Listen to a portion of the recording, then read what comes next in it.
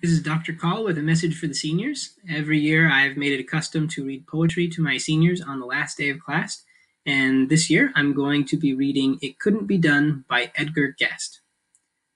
Somebody said that it couldn't be done, but he with a chuckle replied that maybe it couldn't, but he would be one who wouldn't say so till he tried.